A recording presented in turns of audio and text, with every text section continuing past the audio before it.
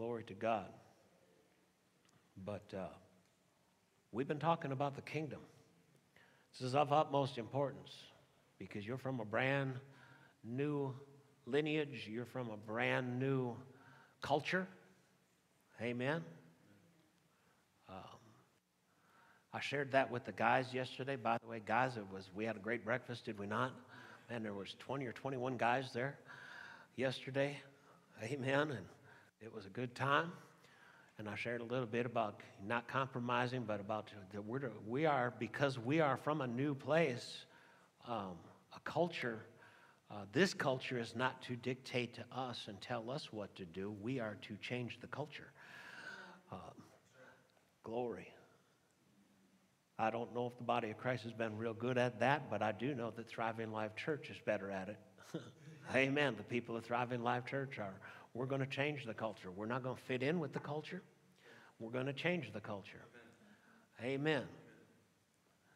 Hallelujah. But there is a culture, a kingdom culture that is so contrary to what we're used to.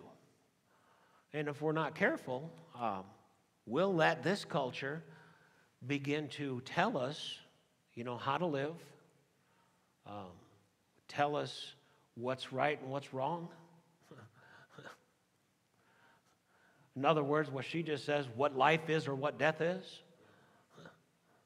And this culture will pretty much try to tell you that it's offering life and our adherence to the Word of God and to the truth of God's Word is death.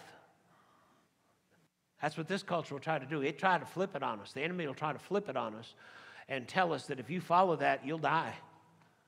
Because it's rigid, it's hard. But Jesus says, I'm the way, the truth, and the life. He says he's life. So let's not fall for that. And when I say that with passion, because sometimes we get duped, and we'll even be, I don't want to say overconfident, because it's good to have a confidence, but we'll be overconfident. It's like, well, I would never let that happen. Well, let me tell you, how many know the enemy's not going to show up in a red suit with horns and a pointy tail saying, hey, here I am. What's presented to us is going to sound reasonable. What's presented to us in this culture is going to be presented in such a way where we'll look at it and go, well, maybe I need to change the way I think. Maybe I need to change what I believe because that sounds reasonable. That looks right. It's like, whoa, wait a minute here.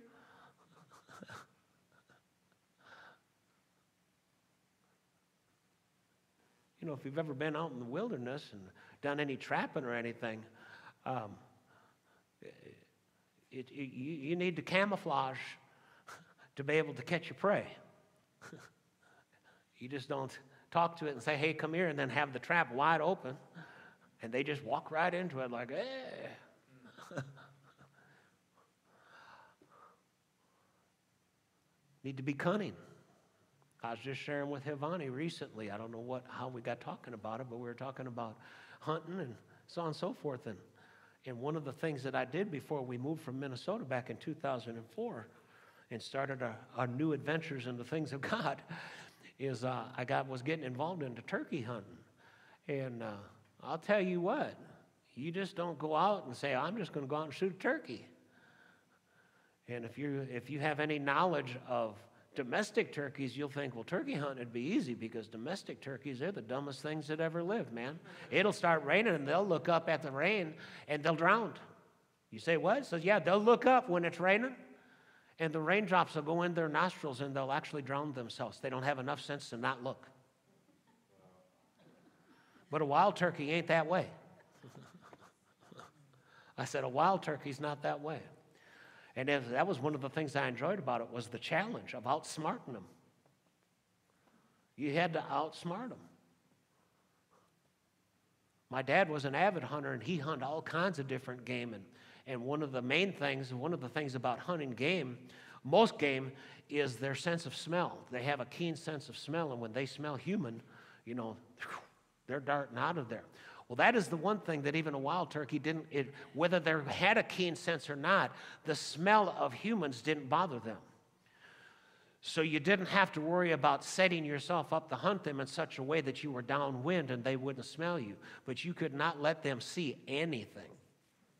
I mean, the slightest movement and my dad always said, he said, if they had the sense of smell like deer and some of the things that he hunted, he says, along with their eyesight, he said, I don't know if anybody'd ever be able to kill one. But thank God they didn't have that.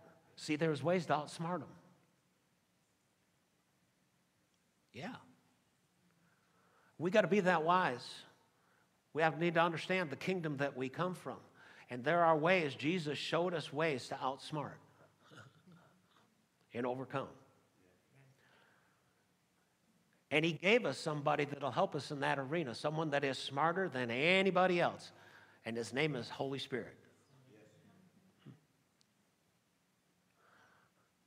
I love what Pastor Mark Hankins says, as his dad told him, is that if you listen to the Holy Spirit, he'll make you look smart.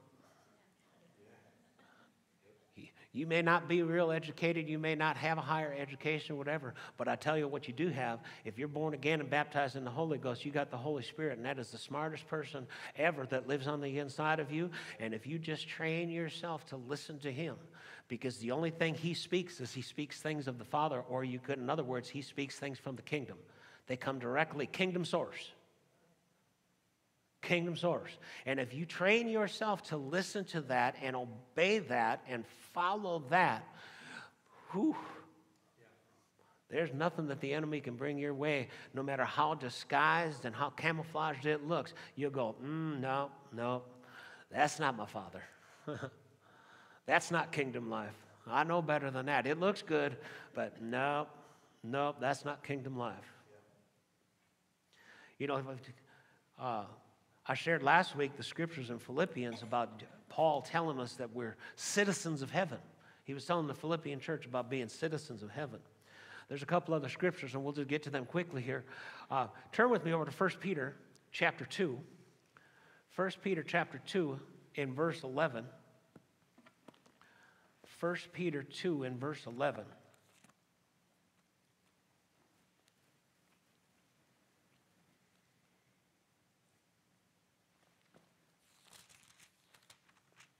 It's an interesting scripture here. In the New King James, 1 Peter chapter 2 and verse 11, it says, Beloved, I beg you as sojourners or pilgrims, abstain from fleshly lusts which war against the soul. Notice it says there are sojourners or pilgrims. In the Amplified Version, it says, Beloved, I implore you as aliens and strangers, exiles, in this world, to abstain from the sensual urges, the evil desires, the passions of the flesh, lower nature of the way. Why does he tell us that? Why is Peter telling us that? Well, first off, you have to understand, he said, I urge you as aliens. As aliens. Many of us have heard that phrase before with regards to someone that's not a citizen of the United States. But see, we're not citizens of this world. Because Jesus said in John chapter 17, when he was praying for the church that was to be and praying for the disciples of that time, he said, I'm not of this world and neither are you. He was prophetically saying that you're separate. You're going to be separate. You're going to be new creatures. You're not of this. Because you've received my word, it's changed you. Or it should change you and change the way you think and change the way you function, which means there's a whole new life. And you're not of this life. So you're going to have to, Jesus was praying that and praying for the church to come and for those disciples because he knew there was going to be a challenge to try to go back to thinking the same way. And now Peter here, who was one of those disciples, is actually making the same statement. He says, Beloved, I implore you as aliens. Well, you got to look up sometimes, just look up words to kind of get the definition. I had somewhat of an understanding of an alien.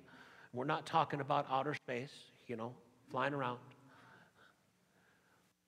We're talking about someone no citizenship. And I looked it up, and one particular definition says a foreigner, especially one who is not a naturalized citizen. So once you get born again, you're not a naturalized citizen of this world any longer. You're a naturalized citizen of heaven. And to be a naturalized citizen of heaven, well, then you've got to understand, it's one thing to know that the Bible says you're a naturalized citizen and you're an alien of this world, because that's really what Peter's saying here is you're an alien of this world, which means your citizenship has been changed. And it's not just been changed because you moved from one place to another, because there's many people that are not citizens of the United States. They move from another country to this country. They go through some tests and go through some schooling and some learning and teaching to learn everything about the United States, and then they're sworn in as citizens. They take the test, they're sworn in. But because we're born again, it's even to a greater level. We're not just moving from one citizenship to another. We actually, our old citizen or our old self died. Doesn't exist anymore. And we've been born again. So we've been born citizens of heaven. We're naturalized citizens. We just didn't do a transfer. We just didn't. We're not studying the Word to become citizens. We're studying the Word to find out what type of citizens we are. See, when someone comes from another country, they don't study the things of the United States to find out who they are. They're not a citizen yet. They're studying so they can then become a citizen. Just the opposite for us. We're in the Word of God, and we study the Word of God and look at the Word of God and listen to the Holy Ghost to find out who we already are. It's a big key there, who we already are. See, everything about a believer is knowing who you already are. You're not learning to become something. You're not learning to become, to act a certain way. You're learning who you are, so it just comes naturally. A naturalized citizen. Yeah. It should be natural to function like a kingdom citizen. Yeah. Now, I know that it doesn't in the beginning seem like it comes natural. But yet, that's not necessarily true, is because when you do something, all of us have encountered this, but when you do something that's contrary to the Word of God, you get that, That's because there's a natural knowing when you get born again. That wasn't right. Yeah. Why? Because there's a citizenship when you're born again. There's that knowing who you are on the inside. And Peter is saying here, consider yourself aliens. Why? So you don't follow that.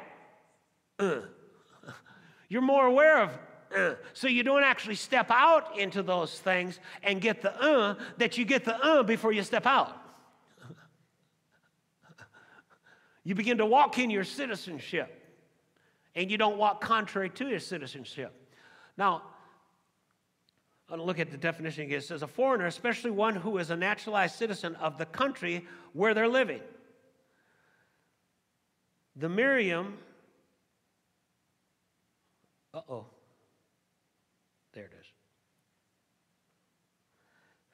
It says relating, belonging, or owing allegiance to another country or government. That's a whole other definition of citizenship. We owe our allegiance to another country. We don't owe any allegiance to this country. Now, I'm not talking about disrespecting the United States of America. I'm not going down that path. Don't even try to go down that path or take me down that path. I'm just simply stating is we owe an allegiance to heaven. And what is that allegiance that we owe to heaven? Is to function like a kingdom citizen. Because Jesus paid a really great price to become brand new citizens, to become naturalized citizens of the kingdom of heaven, the kingdom of God. And we owe an allegiance to that. Well, what does it mean to owe an allegiance to that? It means that we do all that we can to represent and walk in everything that's been bought and paid for us. That new country that we've been born into. Glory to God. Another definition is just simply says, coming from another world. To be an alien means that you've just come from another world. Well, guess what? You've come from another world. Yeah. And that's actually true, because when God took out of you the stony heart, that man that was separated him, the spirit that wasn't born of God, when he took that out, that new spirit that he put within you, where do you think it came from? It came from the kingdom. Yeah, that's right. That's what the scripture says in John chapter 3, verse 16. When he tells Nicodemus, he says, you must be born again. Or in other words, you must be born from above. There's a reality, a truth that actually took place. When you got born again, you got born from above.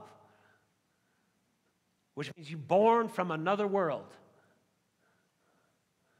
That's why when you look at somebody now, or you look at your spouse or whatever, you can say, man, you are just out of this world. It's the truth. You can take it as a compliment. Say, thank you very much, because I am out of this world. Amen. See, the Bible tells us over in Hebrews chapter 11, the hall of faith, there where it talks about those in the Old Testament that operated in faith, it tells us, well, let's turn over there. While you're turning over there, I'll share another scripture with you here. 1 Peter 2:11, same scripture we've been talking about while you're turning over to Hebrews chapter 11. In the complete Jewish Bible, the CJB, it says, dear friends, this is 1 Peter 2:11, dear friends, I urge you as aliens and temporary residents. You may know we are just temporary residents. That's all we are, is temporary residents here. We've been sent here by God to accomplish a work, and that is to advance the kingdom of God and advance righteousness in this earth that he made, that he still owns. He hasn't given up on it. He hasn't given up on humanity. Aren't you glad? And we're just temporary residents here. About one place in the Bible says you're just passing through.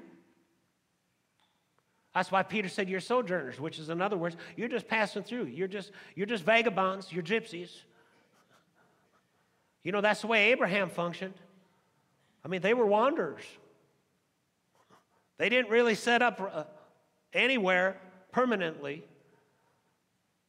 until they were to get to the promised land.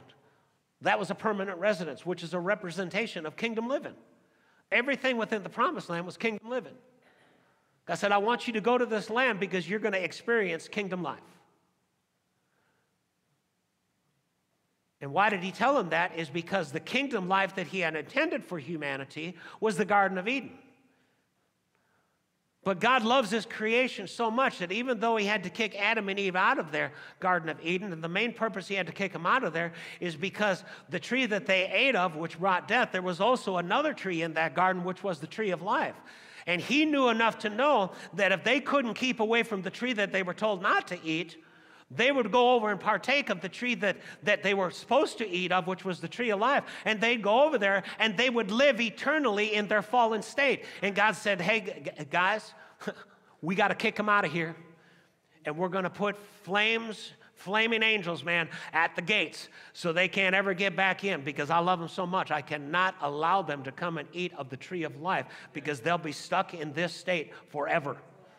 And I won't let that happen. But then God comes along with Abraham and picks a chosen people out. He's setting up a kingdom people with Abraham. He's pulling them out of the world, telling Abraham, leave everything that you know. See, to be a kingdom citizen and understand the fullness of being a kingdom citizen, you got to leave what you know.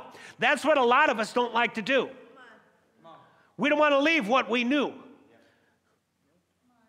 We've got too strong of attachment to the things that we knew, and too much of a comfort level in the things that we knew.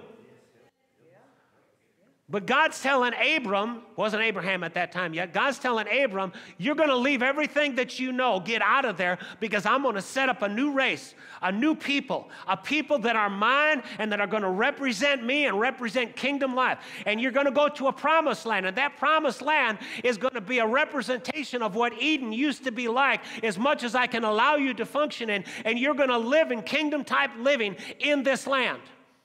And to live in that kingdom-type living, see, guys, we're going to need to get this. To live that type of lifestyle, what else did he tell the Jewish people, the Hebrews and Abraham? When you get there, you got to drive out every inhabitant. Yeah. See, we don't want to drive out the inhabitants. Yeah. We want to cohabitate with the inhabitants. Well, when you look in the scriptures, it never went well with the Israelites when they cohabitated. God said, you're separate. Well, Jesus, through his death, burial, and resurrection, and us being sanctified and set apart, we need to kick some things out. And you only can do that when you understand that you're not part of what you're kicking out. But if there's an attachment to what you're kicking out, we'll think we're still a part of what we're kicking out, and we don't want to kick that out.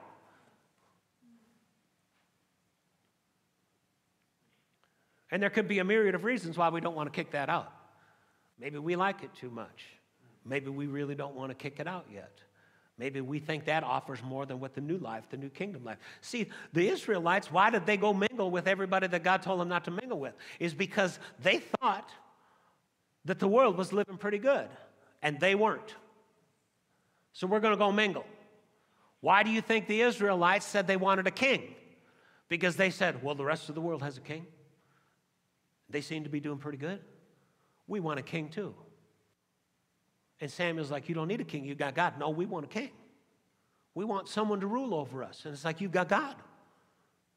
You've got the king of the kingdom, who he has called you to be your king. And they said, oh, no, we don't want that.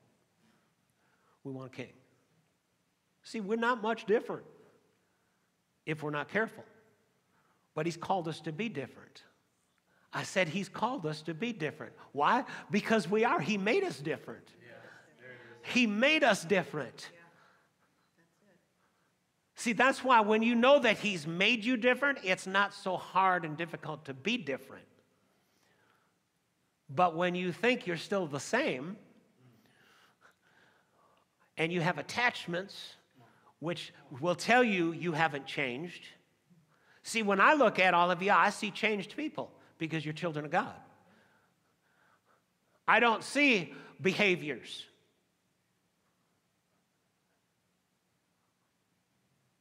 I don't see shortcomings.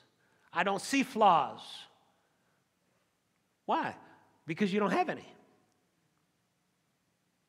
In Christ, you're complete. I see you the way the Father sees you. Amen. And this is of utmost importance. Y'all over to Hebrews chapter 11. I don't forget, we'll share this, and then we'll receive the offering and do the announcements. Hebrews chapter 11. See, all of this, the reason why this is so important and why I'm so adamant on preaching it is because if we don't understand our new citizenship and that we're aliens of this world, and I know we can all quote the scriptures and, like, well, I'm not of this world. The Bible says I'm not of this world. I'm just in it. I understand that. I've said the same thing, and to a very small degree, I understood that. But the more I press into who I am as a kingdom citizen, as a heaven citizen, the reality is there's nothing in this world, of this world, the God of this world, the principality and powers of the air. There's nothing that can get on me, tell me what to do, cause me to go down a path that I don't need to go down, is because I have a higher king. Yeah. And his name is King Jesus. Yeah. And he is seated on the throne at the right hand of the Father right now. And there's even going to be a day where he's going to come riding in on a white horse to even take up the authority. And we're going to ride with him. We're not going to be sitting back and he's going to come in. When he comes back like that, we're going to be riding in with him because we are kingdom citizens. Yeah. We are kingdom citizens. Man, when that continues to grow on the inside of you and build on the inside of you, and you separate yourself from this world and this world system, and you begin to tap into the kingdom system and what the kingdom has to offer because you're a citizen and it's rightfully yours because you are a citizen. See, if you're a citizen of the United States, it's afforded you all the rights of citizenship. Well, guess what? You're a citizen now of the kingdom of God, which means it affords you all the rights, legal rights. You have a legal right to access everything that the kingdom of heaven has to offer. Yeah. Everything. That's why you can have heaven on earth. That's why an ambassador that goes into another country, an American ambassador, a U.S. ambassador, has all the rights as if they were living in the United States. They have it wherever they're living.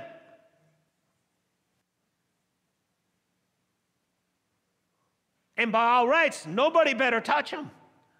Because if they do, they've got the entire United States to back them up. Some of us in our times have seen where there's been attacks on the U.S. Embassy. And guess what? The Marines show up. Because it's like, it might be in this country, but that thing that you just attacked is actually United States land. And all of the powers, and all of the rights, and all of the laws that are established in the United States pertain to this embassy that you just placed an attack on. So, which means if you place an attack on that, you've placed an attack on the United States. And if you placed an attack on the United States, that means all of the military, all the power, all the authority that the United States holds is coming down on you. Yeah. Well, do you know what? If the enemy tries to throw an attack on us, it's the same way. Do we really believe that, though? We need to, as citizen. When the enemy tries to pull a sneak attack on you, that means all the power of heaven will stand up and fight for you and represent you and say, no, no, no, no, no, no, no. But when you call on the kingdom, when you call on God, when you call on the Holy Ghost, you need to know that that's what's actually coming to fight for you. Amen. Hebrews chapter 11, verse 13. The heavenly hope, it says here, titled my Bible. It says, these all died in faith, talking about those that have died. It says, not having received the promises, but having seen them afar off, were assured of them, embraced them, and confessed that they were strangers and pilgrims on this earth. That's why they were able to stand in faith, because they knew they were strangers and pilgrims on this earth. They weren't part of this earth. They knew there was something greater. It says, for those who say such things declare plainly that they seek a homeland. A homeland. Again, they're saying here, in other words, this isn't our home. That's why we can exercise and put our faith in something greater. Because we know everything that this life has to offer, everything about this place where we're presently existing, living right now, we're just residents here. It's not our true homeland. We've got a homeland that we're chasing after. It says, and truly, if they had called to mind the country from which they had come out, they would have had opportunity to return. In other words, it's saying what God called them out of, what God called Abram out of, and all those that were of the lineage of the Hebrew or of the Israelites, because God called them out to be separate, had they had mind of, or had they recalled, or had they thought about, however you want to put it, if they'd have put their mind on, well, man, that life was sure better. And we see that's what the Israelites did when they were delivered. And why are we any different? When they were delivered out of Egypt, that was a type and shadow of the world. God delivers them out of the world, and they're not out of there. And they come out with no sickness or disease. It says there wasn't one feeble among them. So there obviously was sick and feeble ones among them for God to reference that there wasn't one sick or feeble among them. So God delivers every single Hebrew, approximately 3 million, delivers them whole. No sicknesses. They're leaving a picture. This is a picture of the world. As you're delivered, you're leaving the picture of the world, which means now there's no more sickness and disease on you.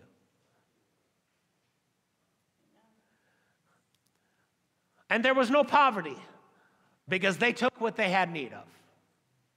Matter of fact, the world even said, get out of our face, man. Take what you want. Just get out of here. You're nothing but trouble to us. And they're not, God does all that, and they're not out of there too long, and they start grumbling. What'd you do, Moses? Take us out here to die? It'd be better off if we were back in Egypt. Now, would we say that? Well, sometimes when we're learning and leaning on the world and tapping into the world and thinking about, oh my gosh, what's going to happen? That's really what we're doing. It's just like, you know, it'd be a lot better if I just tapped into the way I used to live. Tapped into what the world has to offer, because at least I might live. Or at least I'll get by. I won't be left out here to die. Well, I don't know about you, but I'll speak of myself. There's times where I've had those thoughts when you're standing in faith and you're thinking, dear Lord, am I just left out here to die? Well, you got to throw the rest of the scripture in with it. He said he'll never leave you nor forsake you. So no, you ain't left out there to die. It may look like it, it may feel like it, but you're not. And as you're going through the shadow of the valley of death, guess what? You'll go through it. You'll come out on the other side, and when you come out on the other side, you'll go, dear Lord, what was I complaining about? But if we're mindful, see, this is one of the greatest things about the renewing of the mind. Because if we don't renew the mind, and even when you do renew the mind, you'll sometimes become mindful of the old way.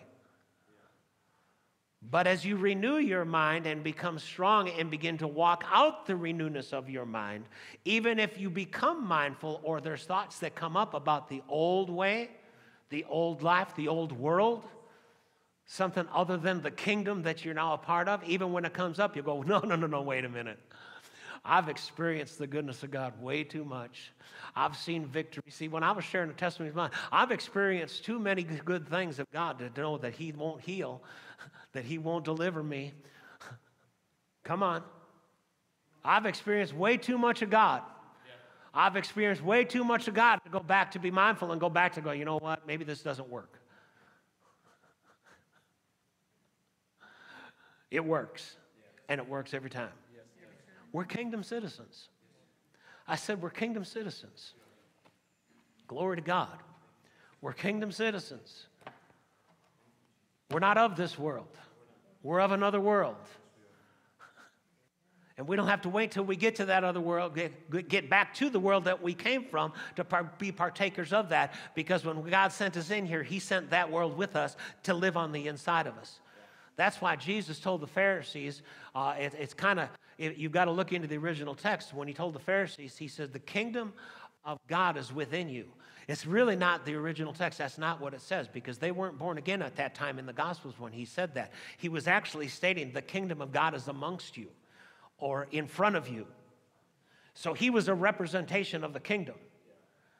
Well, because He came to live on the inside of us, now we can say the same thing and walk the same way. The kingdom of God, when we stand in front of an unbeliever, if need be, we could make that statement. I don't know if there's necessarily a need to make that statement, but we are the kingdom of God standing in front of them. Why? Is because God come up to take up residence on the inside of you, and you've been born of the kingdom. So the kingdom is standing right in front. That's why the power that's been given us has the ability to alter and change everything in this natural arena. Can you see the value of understanding the kingdom?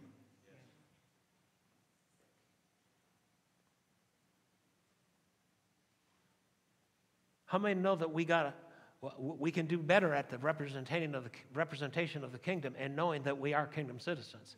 Because kingdom citizens don't bow their knee to the God of this world or anything that this God of this world has created. We don't bow our knee. Jesus dealt with that issue. He defeated them, so now they bow their knee to us. But many times when the attacks come, we think, we start to like, it's so hard. Yeah, devil, just leave me alone. Just leave me alone. It's like, no. I don't know about you, but I'm not bowing my knee to him. He doesn't have any power. He's just pulling our leg. Amen. He's been stripped. I said, He's been stripped. You say, well, what happens if you get knocked down? Get back up.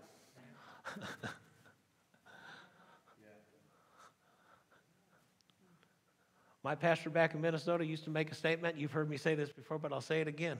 He's like, it's my bat, it's my ball. I play till I win. I mean, you get out on the field, you brought the equipment. Game ain't over until I say it's over. So, well, it looks like the devil's winning. Oh, no, there's another inning.